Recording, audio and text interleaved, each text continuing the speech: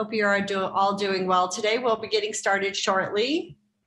All right, it's a few minutes after 12, so we're going to go ahead and get started. So thank you, everyone, for joining us today. Well, thank you for joining our webinar today.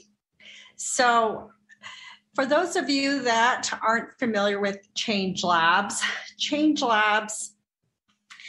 is located in Tuba City, and we are here helping Native entrepreneurs.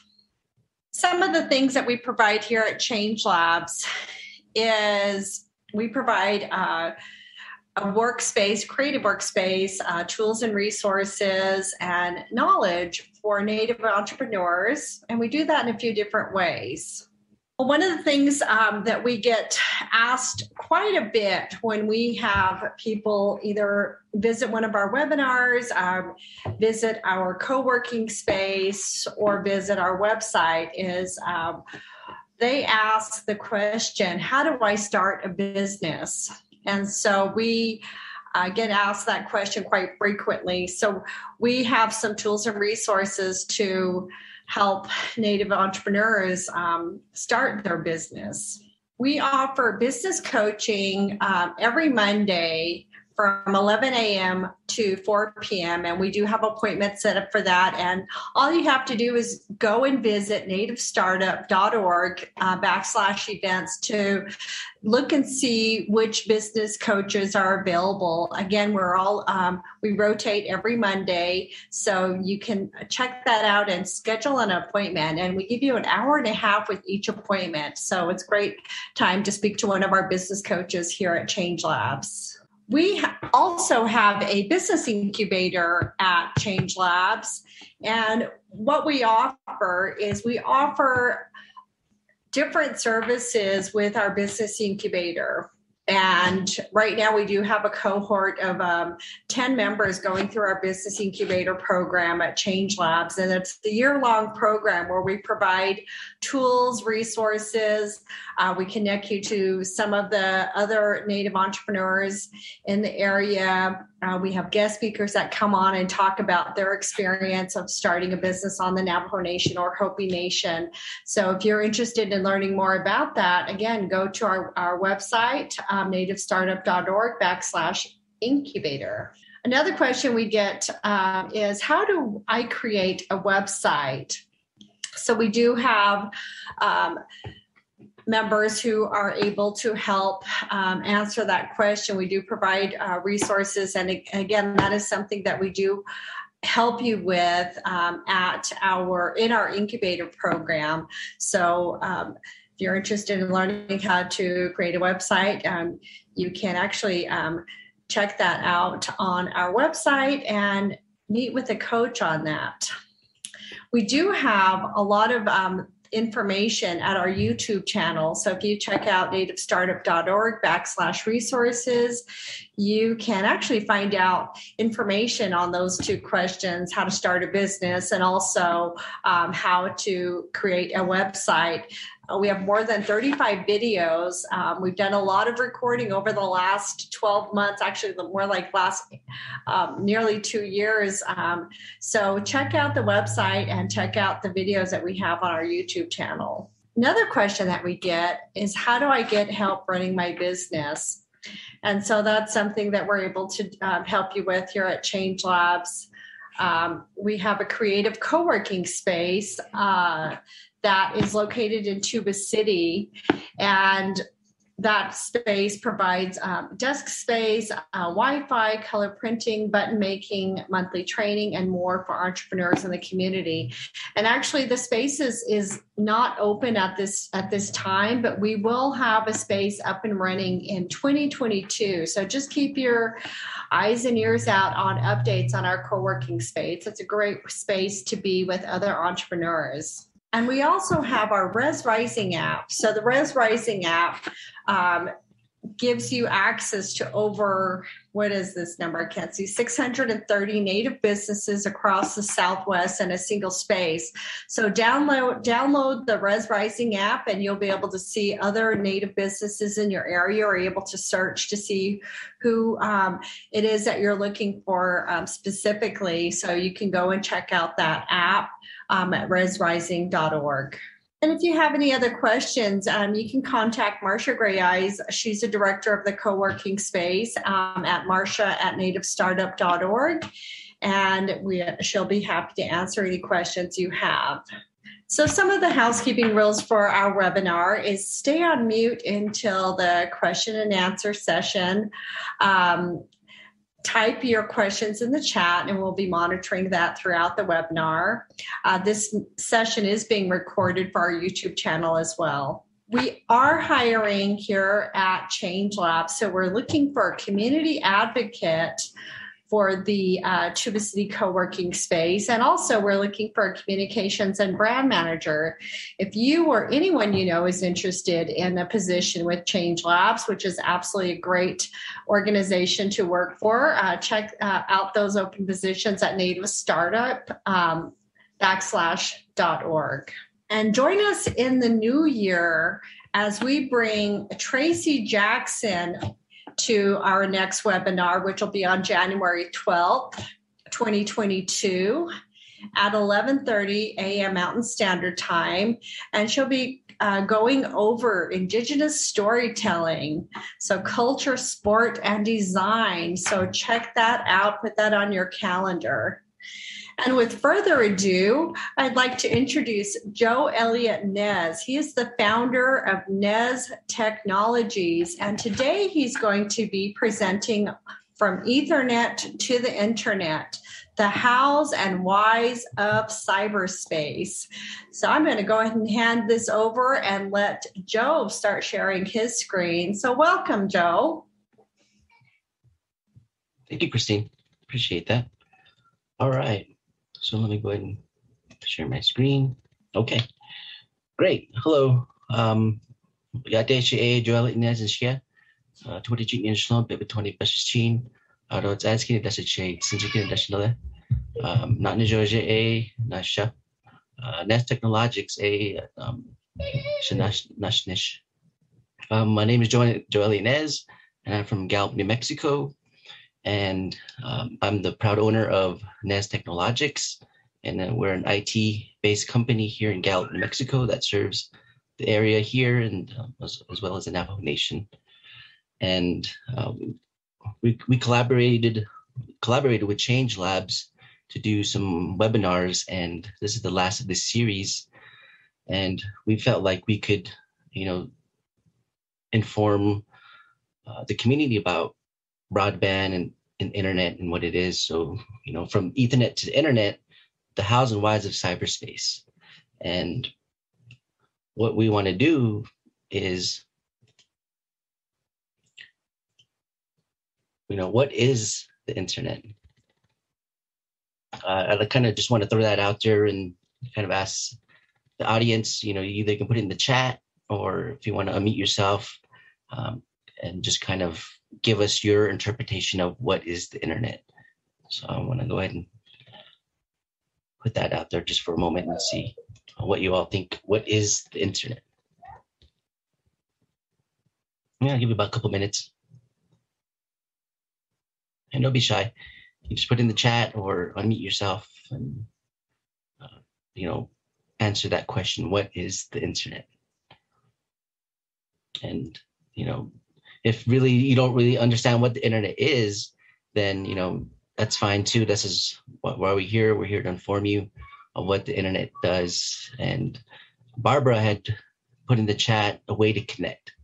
And that's exactly one of the aspects of the internet, is a way to connect people, devices, Internet of Things, you could say. And it's also a tool that we use heavily now, especially with COVID. And so internet is very important nowadays and very vital for our business and our education as well. All right, so the internet is a global network. It's a global network of billions of computers and other electronic devices. The internet makes it possible to access almost any information and allows you to communicate with anyone in the world. I could be in Japan doing this webinar and somebody's from the reservation, that's how far of a reach we could communicate using the internet. And you can do all this by connecting a computer or a smartphone to the internet, and which also is called going online. When they say going online, that's when someone says, all right, I'm going to get on the internet, and they're going to use a computer to connect to the internet. Also, going online is accessing what's known as a World Wide Web. And nowadays it's kind of cut down to web for short. And it's World Wide Web is a collection of different websites that you can access through the internet. Website is made up of related text, images, and other resources like pictures, video. Websites can also resemble other forms of media, like newspaper articles, blogs, television programs, also known as streaming, or they could be an interactive way that's unique to computers. And they could be used for applications, and almost anything can be accessed through a website. And nowadays, news platforms, advertisements, online libraries, forums for sharing images, or educational websites, they all can be found on the World Wide Web. Once you're connected to the internet, you can access and view websites using an application called the web browser. And just to keep in mind that a web browser itself is not the internet. It's just an application that allows you to display the websites that are stored on the internet.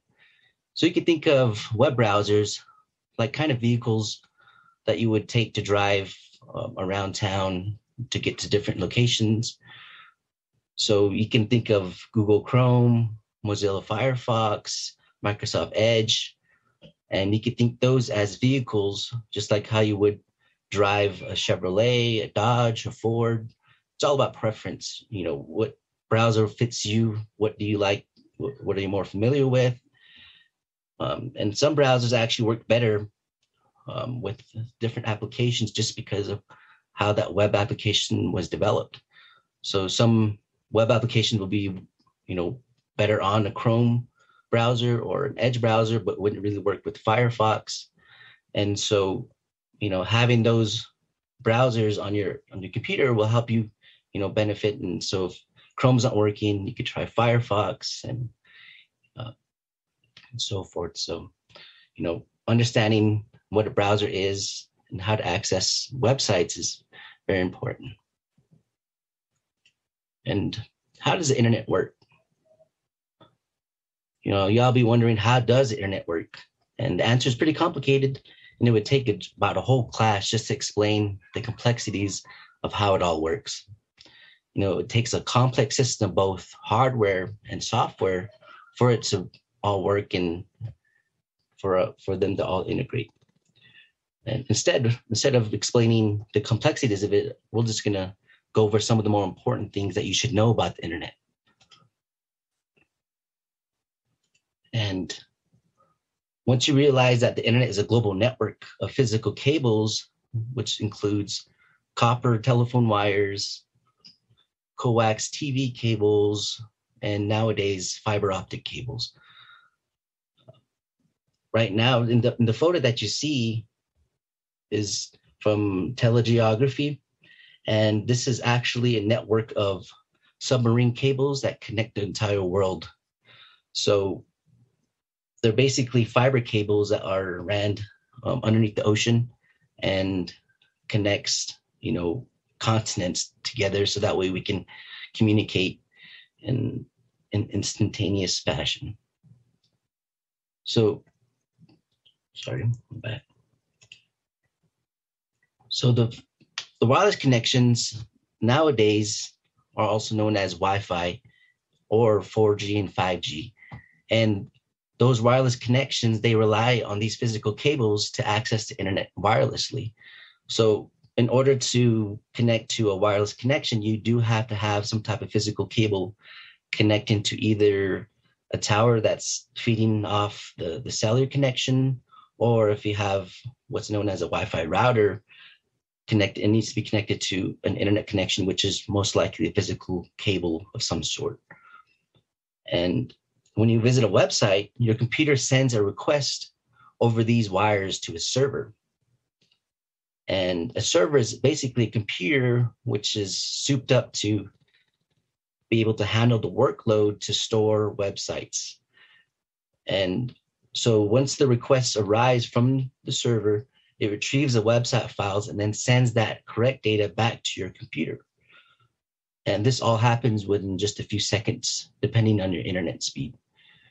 So any website that you visit, say for instance, Google, or just a regular website that you're visiting from a local business, those websites are stored on a server somewhere, either in the cloud using services from hostings like GoDaddy or Wix or Squarespace. Those are the more cloud-based websites that nowadays a lot of businesses utilize, just because it's a lot more efficient for them to give that workload to somebody who's just there just to host the websites. And before all of that, you would actually have an actual computer turned on in your household, and it's actually online every 24/7 just to handle the websites. But nowadays, going with hosting web services, that's the way to go, just to be more efficient and cost efficient as well. The next question is, what can you do online? With the expansion of the internet, there's almost no limit to what you can do online. And the internet makes it possible to communicate with people around the world. You could either use email, which is using, like right now, Google provides free email services, and that's gmail.com. And also Microsoft provides free email, and I believe theirs is outlook.com. And then there's some other ones that you can find online that are free. They all have their differences. Some prefer, some, like Google's pretty constant, and actually it's a lot easier to have email with Google, just for the case of, your smart devices. They use that to use that for your account. And also, video chat. A lot of people use video chat to communicate. Like, for instance, us right now, we're in a sort of video chat using Zoom. And also there's Google Meet and Skype. So those are all kind of instances where you can use video chat to communicate. And another one is instant messaging. Instant messaging is kind of a little bit more older in terms of how you would communicate. Like, for instance, Yahoo Messenger used to be pretty useful back before, videos and before social media. So instant messaging is another way to communicate. And then now, the new way a lot of people communicate is using social media. Social media includes Facebook. It also includes Instagram, Snapchat, TikTok, and there's just another way people can communicate with each other online. Another thing that you can do online is find information. The term Google it kind of nowadays is what people utilize, and Google is one of the biggest search engines in the world, and they, push for using that services to provide people to search different things of websites. So Google allows people to search just about anything, how to fix a flat or how to change your oil, a lot of questions that you can ask and look for information. You can use search engines. And another search engine that is also out there is another one called DuckDuckGo. DuckDuckGo is a search engine that doesn't have a lot of ads like Google does. And so, some people are kind of tired of the ads that pop up from Google. And so the search engines are out there, DuckDuckGo, you got Yahoo, another one is Microsoft Bing. And so those are the different search engines you could use to search for anything on the web. And another information that you could look for is forums. Forums are a great way to also communicate with other people and also talk about different things and ask questions, and people can then give their input and some of their answers that they think are the answer to your questions. So the internet, going online is a great way to find information, depending on what you're looking for. And what else you can do online? Stream media. So nowadays, streaming is the big thing. People love to go on the internet and go to YouTube to watch videos of how-tos, or nowadays vloggers, people who, they showcase their day-to-day activities. And also, YouTube Live, you can actually live broadcast onto YouTube. So that's another way to stream media. And also now, the new way is Netflix in terms of streaming videos. No more blockbusters or front row seats. Streaming has kind of took over that market. And now you'll see new up and coming like Hulu. Some other ones are also like Pluto TV. These are just services that provide media to you for you to stream your favorite movies, your favorite shows, and also streaming music. Now Spotify has been, allows you to find our particular artists that you're interested in, or different genres of music that you're looking for. And also iHeartRadio is another way to connect to your favorite artists. And iHeartRadio actually has purchased broadcast air. So if, some of the local radio stations that you listen to, you can actually, instead of listening through your FM radio, you can listen to it online using their iHeartRadio app. And then also Pandora is another streaming media for music. So those are just some of the things that you could do in terms of streaming and accessing content from the internet, from online. And then also you can do just about everyday tasks, looking at, maybe checking your bank account, seeing how much you have in your bank. And also you can do online purchases. Right now, Amazon's one of the biggest online retailers where you can just find about anything to purchase, and they can get it to you within 2 days, 3 days, depending on if you have the Amazon Prime. And also, eBay is an auction that you can utilize to purchase things. So, we could just about do anything online nowadays. And that's just due to the fact that the internet has been growing and growing, and, the connection to it has been getting faster.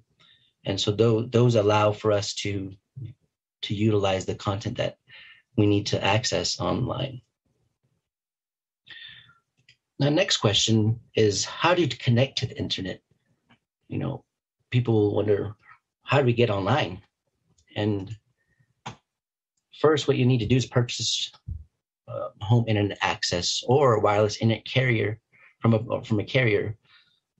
So you can send and receive email, you can browse the web and stream videos. They are known as internet service providers. Also, acronym they use is ISP. And, they offer different types of services. And their services are based on speed, also known as download and upload speeds. So if you're looking at different service providers, some of them provide lower download and upload speeds, some provide higher download and upload speeds. And depending on what you're trying to do and how you're trying to connect to the internet in terms of, do you want to stream video? Do you want to do video live chat? Speed is an important factor for you to access the internet and be efficient. So, there's a thing called buffer. And, if you have low speeds and you're trying to video chat with somebody, you'll have buffer. Or if you're trying to stream a video and maybe you don't want the standard definition, but you want the high definition video, your speed can affect that, and you'll get that buffer where it's a little bar that's just spinning and spinning and spinning, and you just have to wait until it buffers again, and you can access the video. Another type of different services they offer is based on data size. And as you can see, the acronyms for data for speeds right now, the standard it's called megabits per second, and that's capital M, lowercase b, PS. And for the data size, it's known as megabytes, capital M, capital B. And these service providers use different forms of connection. And the first one, the oldest one, and also the slowest one, is the cringing dial-up. You want to avoid this type of connection. You don't want to get dial-up. Dial-up is, you're going to be waiting for years just to watch that one video. And nowadays dial-up is phasing out, but there are still some areas that do still use dial-up because just the region, the technology that's there, and so dial-up uses internet using your phone line. So you have to actually have multiple phone lines if you want to use your internet and your phone line at the same time. I guess some of the older folks like myself, I remember dial-up being, you couldn't get on the phone because you're on the internet, so you'd have to disconnect from the internet to make the calls, or you'd get a busy signal when you're trying to call somebody, but they're on the internet. And I just remember those times when those would occur, and I'd get told to get offline. But, dial-up is, the older technology. And the newer one that's utilized most frequently is DSL, which stands for Digital Subscriber Line. And DSL services, they use an Ethernet broadband connection, and which makes it much faster than dial-up.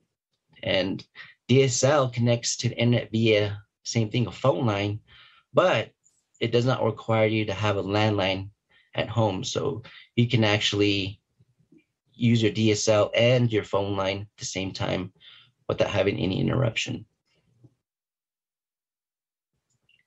And the third form of connection is cables.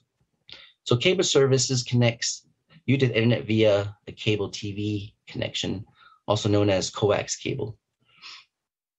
Although you don't need to necessarily have cable TV in order to get it, it uses a broadband connection, and it's a lot faster than both dial-up and DSL service. However, it is only available where cable TV is available. So for instance, Xfinity, they use Comcast, Xfinity Comcast now, they're known as. They use the coax cable that, if you can just have internet by itself without actually getting the Comcast TV service. So that's actually what I use for my ISP is Xfinity, and they use that coax cable to run into my house, and then it's connected to a modem here. And the next form of connection, which is, especially in a rural area, you can actually get some good connections depending on where you're located and if the satellite connection is a lot closer. So satellite connections, it uses broadband, but it does not require cable or phone line, and it connects to the internet through satellites orbiting the Earth. And as a result, it can be used almost anywhere in the world. But the connection may be affected by weather patterns, just because, there's that layer of clouds and storms, and so that can hinder some of your connections to the satellites. And satellite connections are usually a little bit slower than DSL or cable. Like one, for instance, Usenet is one satellite provider, ISP provider. their speeds aren't, that great. But now, there's a new one, Starlink, that's been coming on board, and they actually have a lot higher speeds than what HughesNet provides, because they use a different type of technology to connect their satellite systems to their satellite connections here at your house. And the last one, another form of connection to the internet, is the 4G and 5G cellular connection. And these now are most commonly used with mobile phones. It connects wirelessly through your ISP network, which is also known as your carrier. And however, these connections aren't always as fast as a DSL or cable connection, just due to the fact that wherever you're located, how close you are to the tower, are there any obstructions between you and the tower? So for instance, you're in a building that has concrete, and you can lose cellular connection, and your data speeds won't be as fast. And also, nowadays, cellular carriers, they can limit the amount of data you can use each month, and that's what it's called, throttling. They can, so they say you can use 30 gigabytes of data, of high-speed data, but after that, then they throttle you, and so you won't get the high speeds. And so, that's the case with most of these cellular 4G, 5G broadband plans.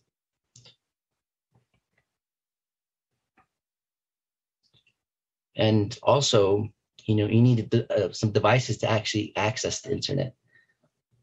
And the primary piece of hardware that you need to connect to the internet is a modem. And, you also need a router to connect if you want to connect multiple devices. And another type of access is using wireless tethering, also known as a hotspot.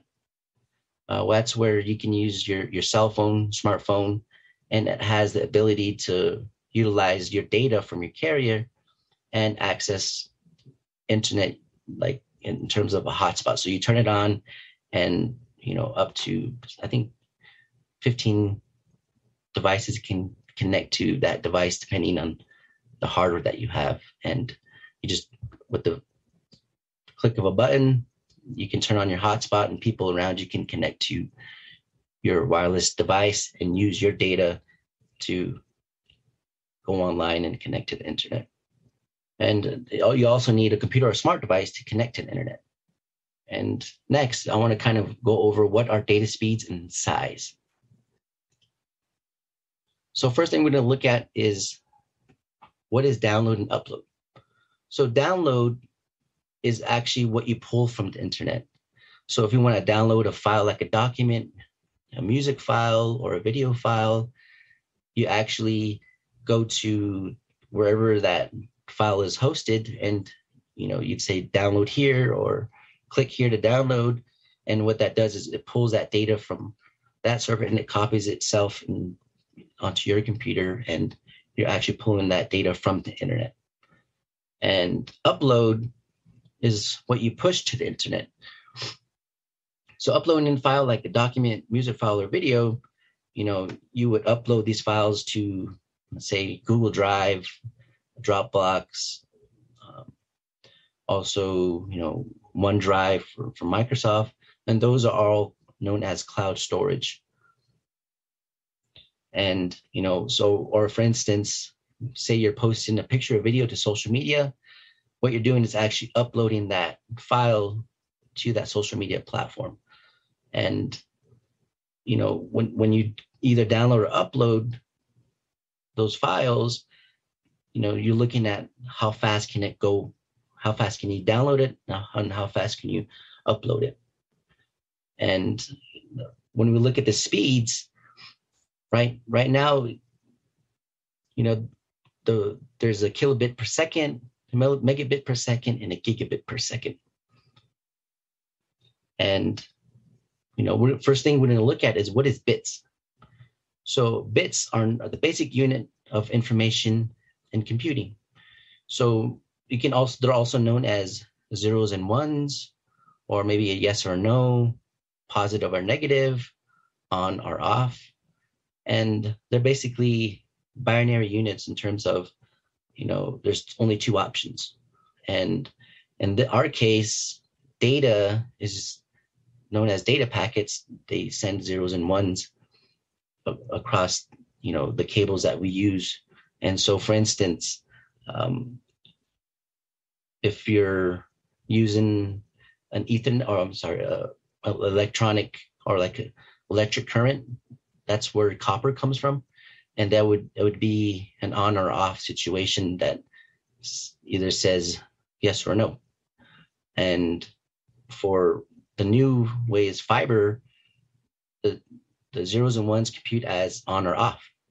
There's a light on, there's a light off. And so that is what allows you to interpret those data and look at the bits of information that you're sending.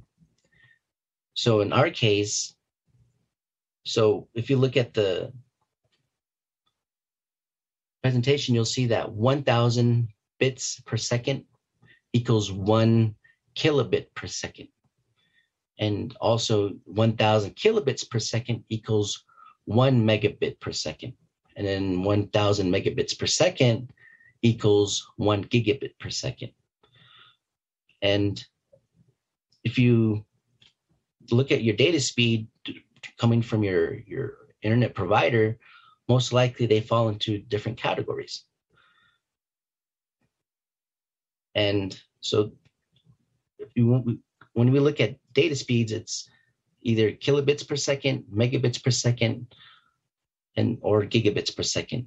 There's also one called terabits, but we still maybe about 20 years from now, we'll probably be looking at the terabits. And now we're going to look at what the data sizes are. So now we're going to look at kilobyte, megabyte, gigabyte, and terabyte, also known as capital KB, capital MB, capital GB, and capital TB. And a byte actually equals 8 bits. So there's 8 bits of data, which equals 1 byte. And 1 byte, or so 1 kilobyte equals 1,024 bytes. And 1 megabyte equals 1,024 kilobytes. And 1 gigabyte equals 1,024 megabytes.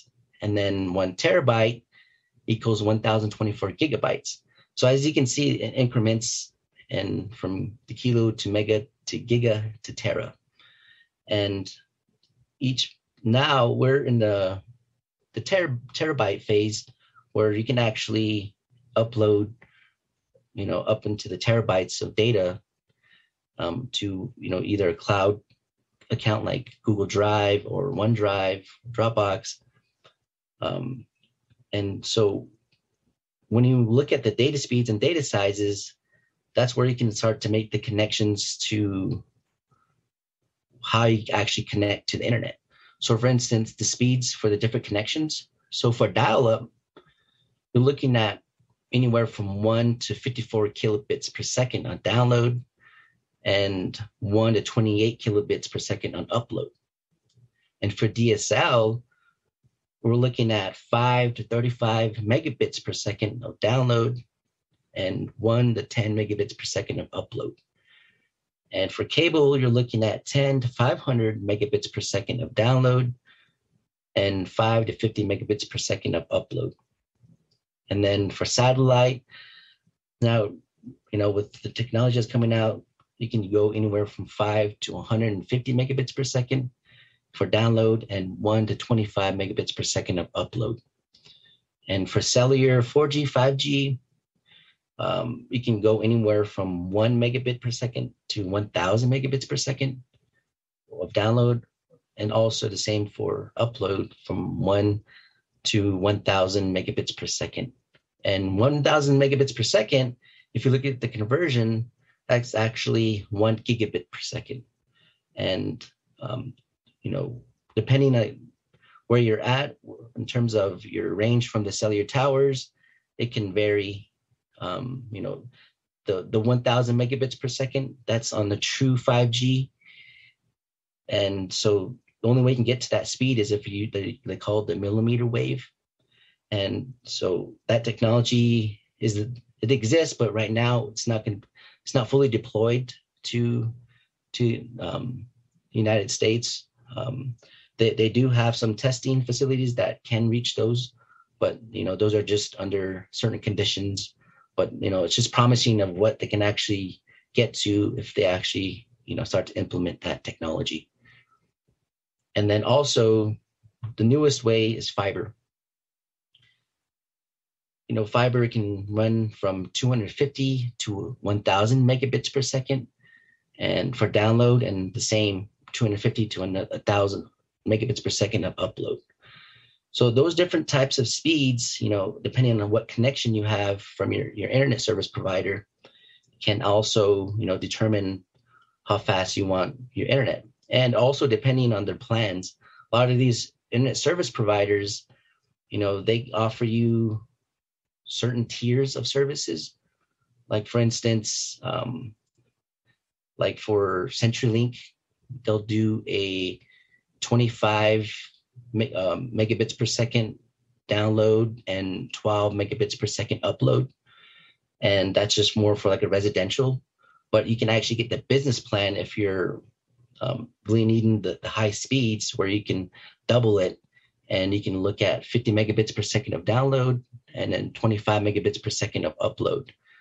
And it all depends on what you want to do and access on the internet, and also how many people are on your network, and that can bog down what's known as the bandwidth. And your bandwidth is what you're allowed to utilize within your network and your connections.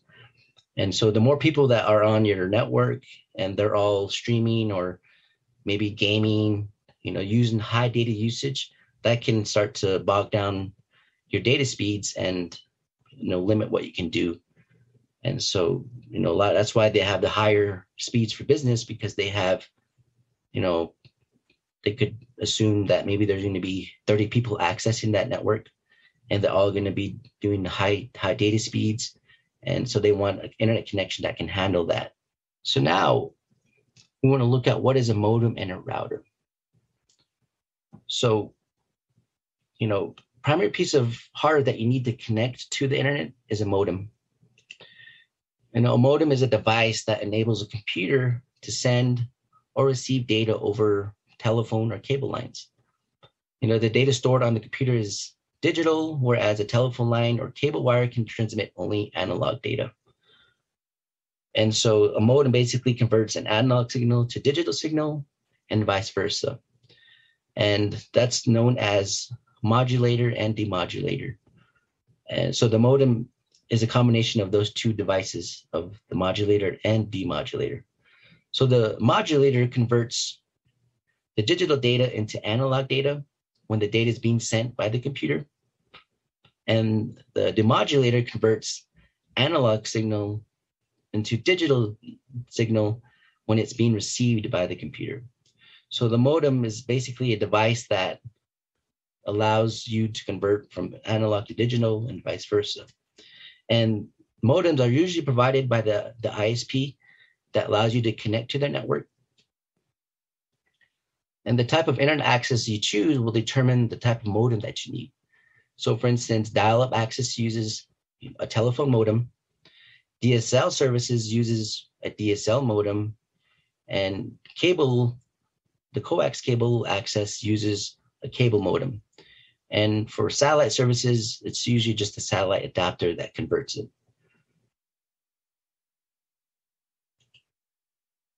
Next, and then what is a router? A router is a hardware device that allows you to connect several computers and other devices to a single internet connection, which is also known as a home or business network. So the router is basically a network layer device, allows you to connect two or more devices to the internet, and also can be wireless, which is also known as Wi-Fi network. You want to think of a router you want to think of a router as an air traffic controller. And data packets are the aircrafts. They're all headed to different airports. So you can think of the airports as the networks.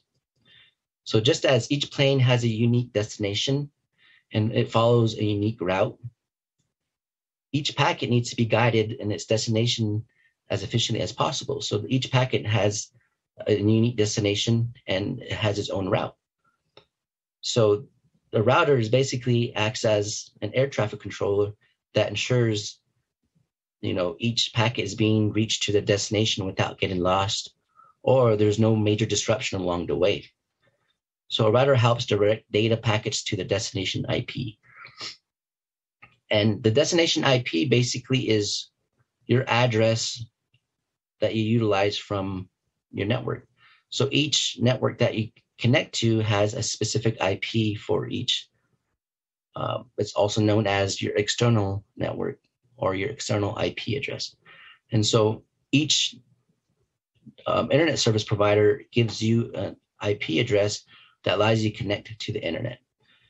And so, you can connect to the internet using a computer, smartphone, tablet, or smart device using modem with a router. But now with new technology, we're looking at what's known as the modem router. And a modem router uses both technologies in one device. So it's both a modem and a router. And it also can be wireless. And now a lot of ISPs have been, giving out a modem router because they found it more suiting to just have one device instead of giving somebody maybe two devices. And so, some people do still use modems and it's just one single internet connection to that modem. Or some of them say you want to connect multiple devices and the modem router that was given to you by your ISP can't handle the workload that you need. So you can actually buy a router separately. And actually, you can even say your modem router is not efficient enough to transmit signal for you to connect wirelessly, maybe 50 feet, and you want to extend it to 250 feet, you could buy a separate router, which allows you to connect, from a further distance, or you can actually have more people connect to your network with that router. And, most businesses will have their own router. They'll connect it to the modem and just to serve a purpose of having more connectivity with multiple devices. And actually you can get a lot more bandwidth from us separating your modem and router. But for most cases, in a personal usage, the modem router that's provided by your ISP, that's sufficient enough because, most people just connect wirelessly, and that modem router has that capability. All right. I want to do a little activity. And so let's do some math. I hope there's some math majors out there or people that love to play with numbers. And I just kind of want to test your skills to kind of go over what we learned in terms of data speed. So say if we want to download a photo that is about 24 megabytes in size, and our download speed is about 8 megabits per second. How long will it take to download the photo? And I'm going to give you guys a hint. So 1 byte equals 8 bits. And then the formula, the download time equals file size divided by the internet download speed. And once you divide that, then you multiply it by 8. So I'll give you guys some time, give you about 5 minutes. So see if you guys can figure it out. Kind of want to test your skills, and this will kind of give you an idea of really how long it could take to download that 24 megabyte photo. So, say that's, like with the digital camera, they could reach about that size for each photo just because the quality that you're taking. And so, you want to download that photo from the internet that somebody had sent you. So how long will it take to download that photo if your data speed was 8 megabits per second? And AC Max said 3 seconds. It's a good guess. Anybody else want to chime in and either through chat or, okay, we got 5 seconds. Getting close, getting a little warmer. Let you guys kind of figure that out. I'm going to take a little drink here. All right, Cindy, the download internet speed is 8 megabits per second.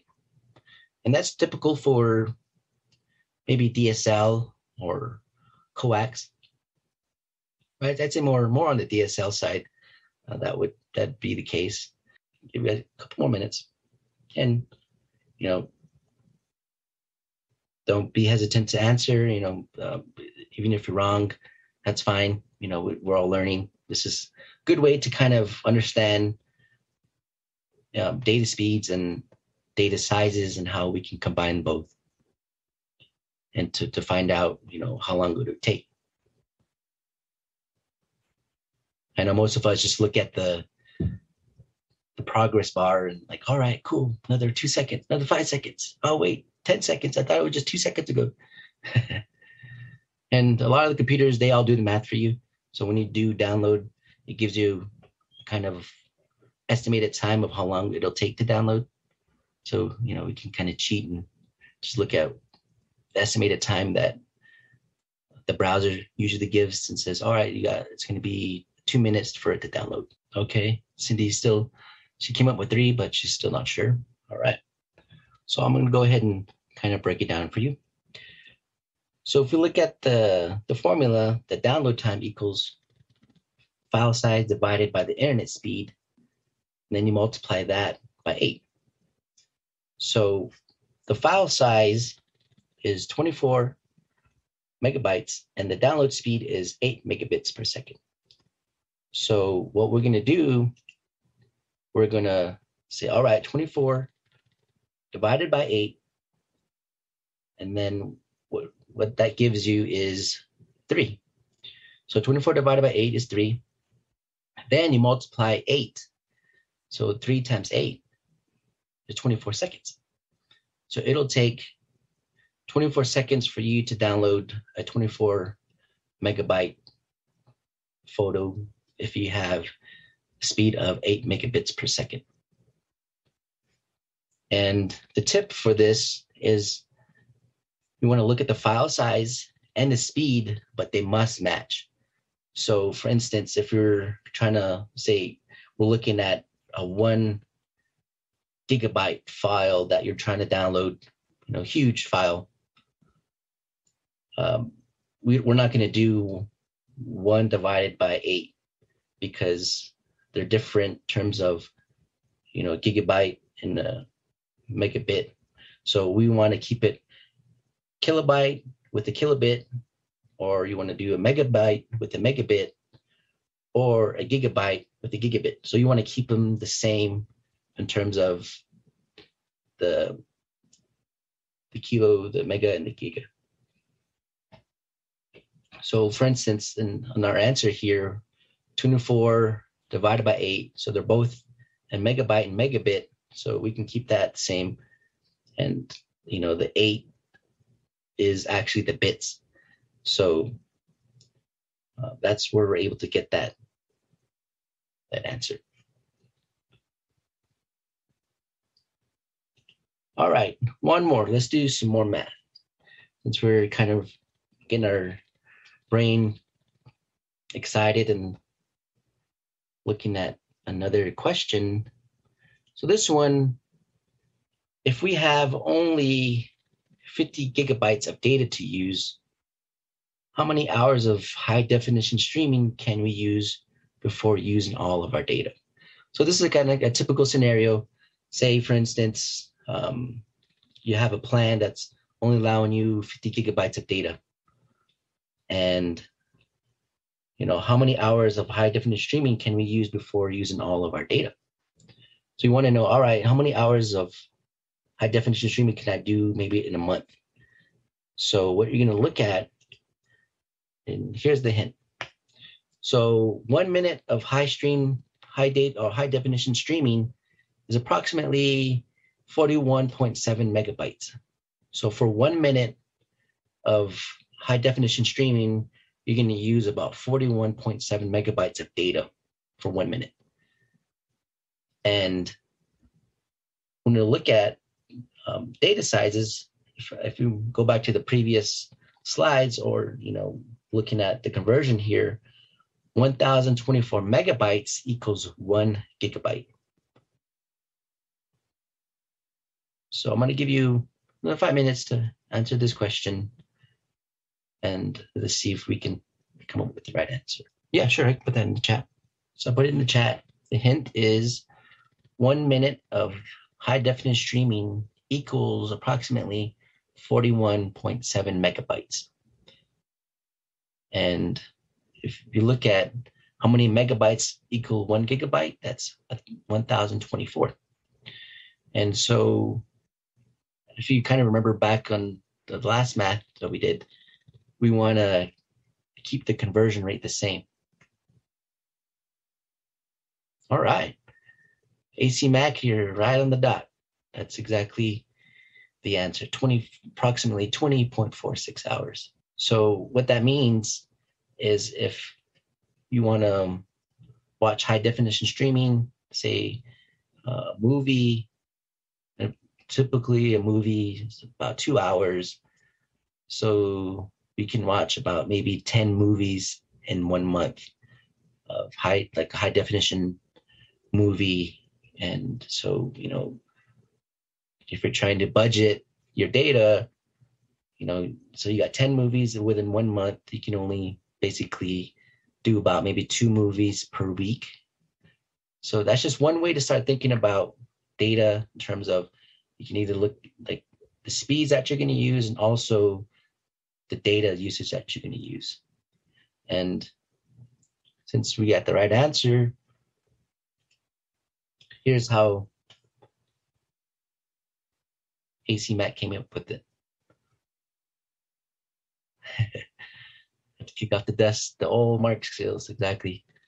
Oh, you're welcome. This is kind of keeping that mind going in terms of what data is, how we use it, and so the answer basically is 1024, which is we're converting the gigabyte into a megabyte.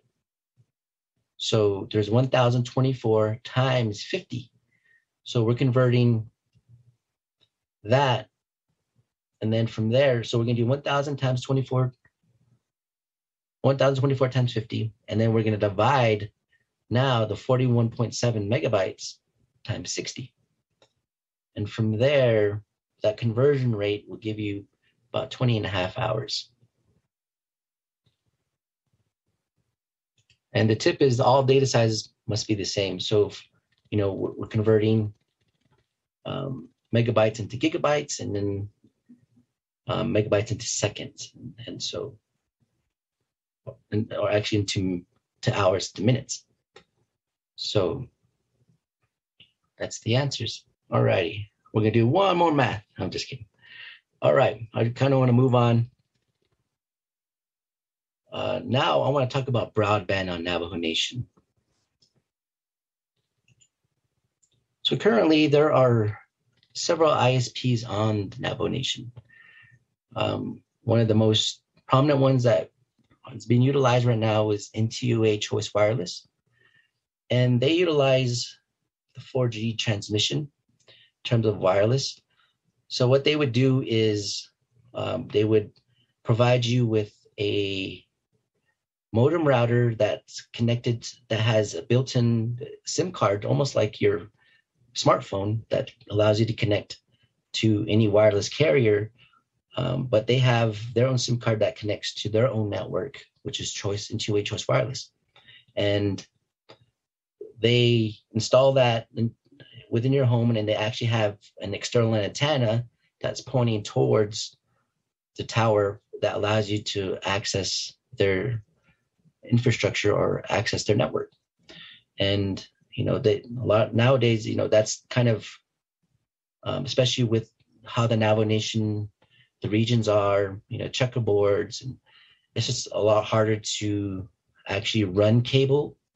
Like for instance, for the coax cable or for fiber or for, DSL, those types of connections is really hard to provide on the Navajo Nation. And so we're using wireless transmission. It's one of the more easier ways to connect to the internet. And then especially with the emergency broadband that they have for rural areas, they're actually providing internet at a low cost for everybody on the Navajo Nation. And also another ISP on the Navajo Nation is Sacred Winds Communication. They do provide DSL, and in some cases, depending on where you're located, they can provide fiber. And just like NCOH Wireless, they provide fixed wireless. So those are the several ways that you can connect to their network on the Navajo Nation.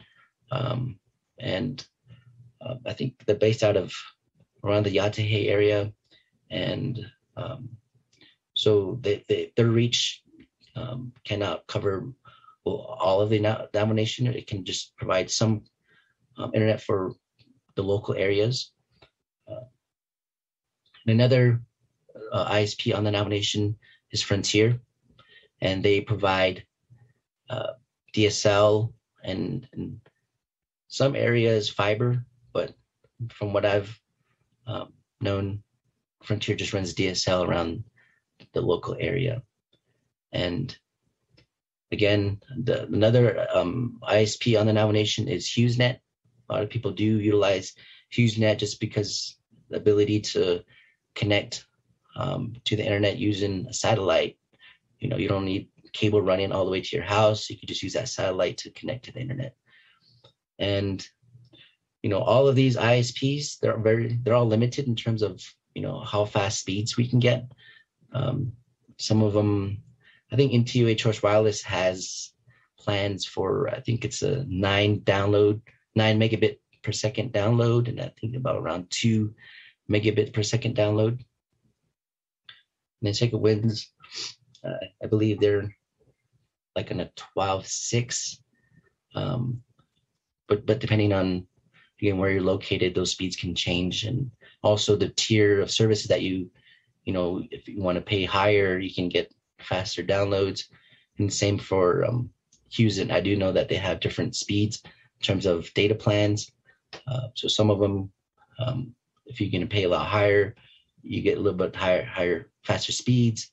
But I do hear different things about these ISPs and the pros and cons about them. And if wherever you want to use, it's best just to ask questions.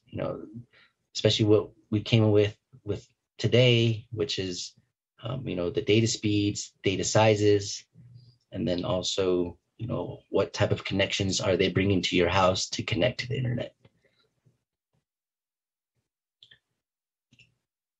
Next, I want to talk about fiber on the Navajo Nation. So there's a company called Arcadian Infracom, and they're teaming with an investment company, TIAA, to build a backbone route of fiber, and they're going to run fiber from Phoenix, Arizona to Salt Lake City, Utah, and then from Phoenix, Arizona to Denver, Colorado. And right now, this is in progress, and it's tentatively scheduled to be completed by mid-2023. But it all depends on COVID and how that plays out. They could have been completed in 2022, but things were at a standstill, and so right now, if once this is installed in the area, it'll bring a lot of connectivity to the Navajo Nation in terms of the ISPs that I did mention with NTUH Wireless, Frontier, Sacred Wind. They all can tap into this connection and provide actual higher bandwidth in terms of speed, and they can serve the community with higher speeds of internet, and also different data rates. And according to the press release, the fiber routes are enabled by the 2018 first of its kind of value sharing partnership between Arcadian and the Navajo Nation for the construction of this long haul fiber route through the Navajo reservation. This diverse fiber routing provides such needed network diversity and resiliency, security, and improved latency for Arcadian's global cloud that they've built, and also the content carrier, cable, and ISP customers that they provide this route for. And this routing strategy also synergistically enables high-speed broadband access, and it creates economic opportunities in rural and tribal communities along their Arcadian route. And so this is the map of whether we're going to be running the fiber. So as you can see, from Phoenix, they're running a fiber all the way to Flagstaff, and then from Flagstaff, it's going to come up and break it up into a Y, and one is going to go towards Salt Lake City, and the other is going to go to Denver. And what this provides is redundancy. So I do know, especially in my area, we did have internet outage. I think it was about 6 months back. I know sometime this past year, but the internet in Gallup completely went out. We had no ability to do banking. Our banks were closed. All our credit card machines were down. Even our internet service for wireless carriers like Verizon, T-Mobile, AT&T, they all were down. And that was all due to one fiber cut from Gallup to Albuquerque. And since there's no redundancy, once we're cut, we're basically cut from the world, because there's no other connection to connect to the network, to the internet. And so this will provide, a lot of redundancy and, higher speeds within the area. And Arcadian mentioned on their website that they are honored to partner with the Navajo Nation in the development of routes throughout Arizona, Utah, and New Mexico. And this special collaboration will result in a very unique long-haul network solution for the North America fiber infrastructure market. And Arcadian has replicated this direct value sharing partnership approach with several Native American tribes, rural communities, and states along their fiber routes. And as you can see, this route can be used to increase the bandwidth on the Navajo Nation, and it allows internet service providers to give out higher speeds and better data rates. And because right now, how much they're charging to the customers is pretty steep compared to what you would pay in a metro area like in Albuquerque or Phoenix. And so this will actually, benefit the community in so many ways. And if you can see the Y that connects from Salt Lake to Denver and it goes to Flagstaff, there's a little Y right there up in the northern Arizona region. And that actually comes through Cameron, Arizona. And what this could actually provide is a potential to place a data warehouse in that area, just because of the redundancy. So you have 3 fiber lines coming in from different areas. So if one gets cut, they still have an ability to still connect to the world.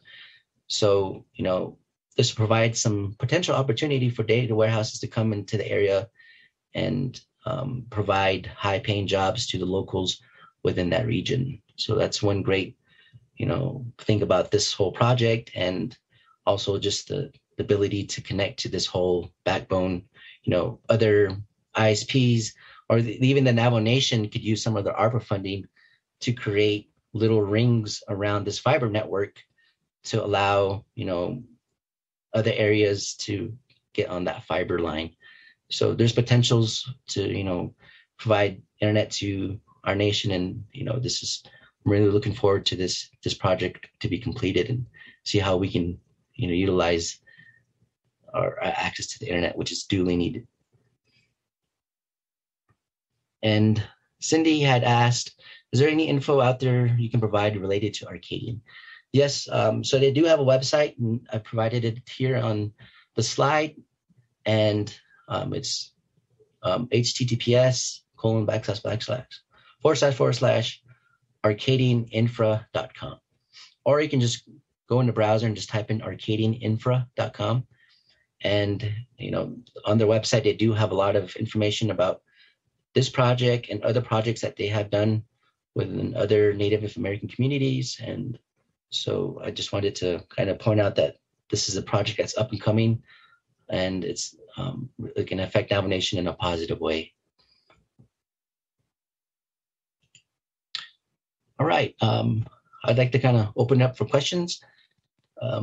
Anybody have any questions about the webinar or internet or anything in general?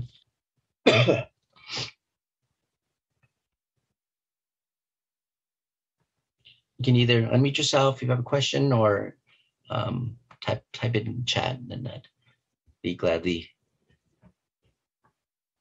able to answer. No other questions? And Cindy had asked, which ISP on Navajo Nation do you believe provides great service for remote areas? Honestly, right now, N2A Choice Wireless has, expanded their reach, and they've been able to access a lot more remote areas, and it's due to it's called the 2.5 gigahertz spectrum for rural areas that the Federal Communication has put out for Native communities, and the Navajo Nation had applied, and they were able to use some of that spectrum to allow people within the community to access the internet using that spectrum. And so N2A was able to get that, and so now N2A has been able to reach more areas, but just due to the fact that their bandwidth alone, they don't really have a backbone, like a fiber backbone, that you would need to actually increase the data speeds. 9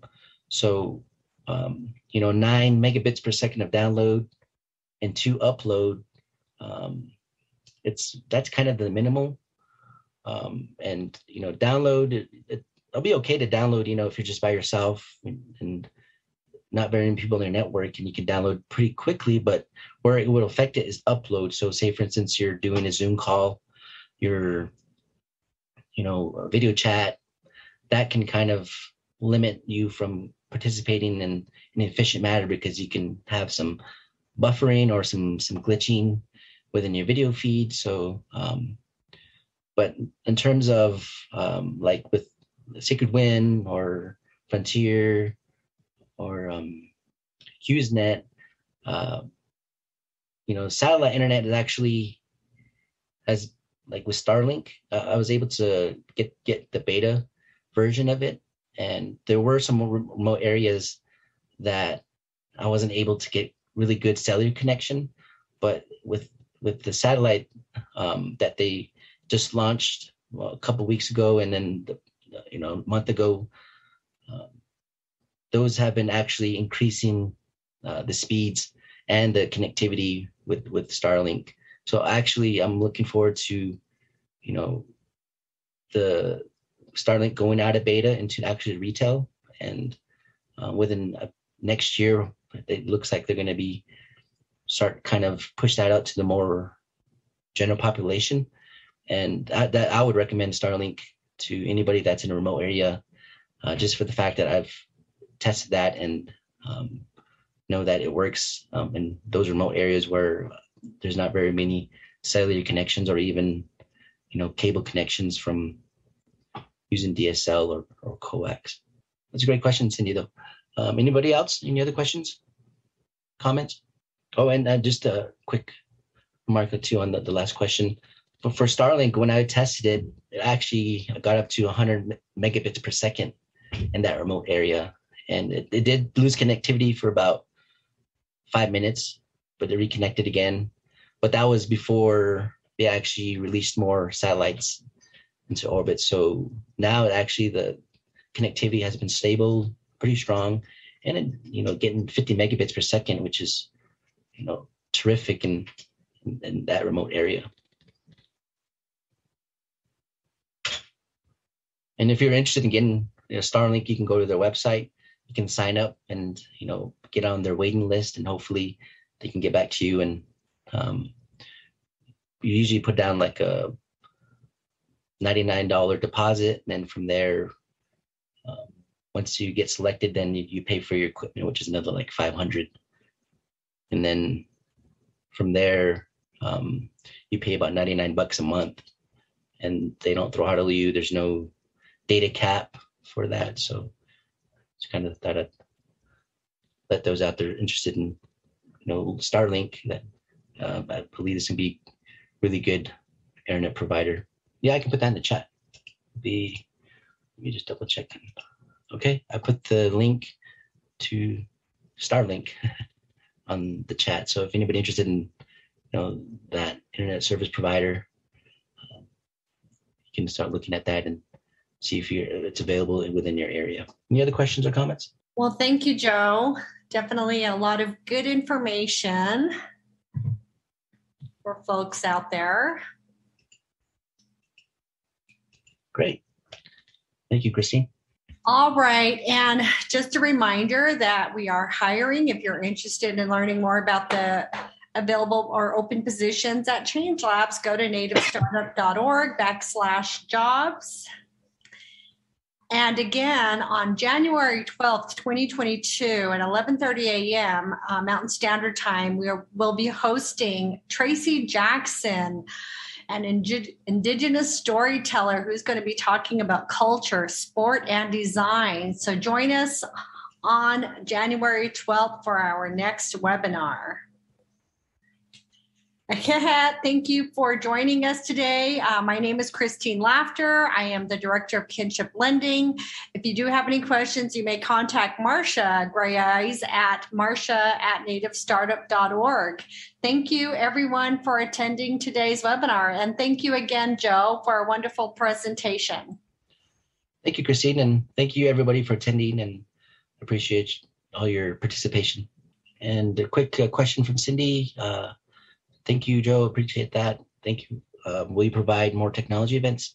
As of now, this is our last webinar for Change Labs, but maybe in the future, if there's other things that they feel like they want to provide to the community as well in terms of technology, we'll definitely let the public know, and it'll be on their website, nativestartup.org/events, and you could see what upcoming webinars are available. And also, you can go to our YouTube channel, Cindy. We do have the series of webinars that Joe has hosted over the last 12 months. So check that out also to get information on more of Joe's webinars. So thank you again, everyone. Have a wonderful day. Thanks, everybody. Have a great day.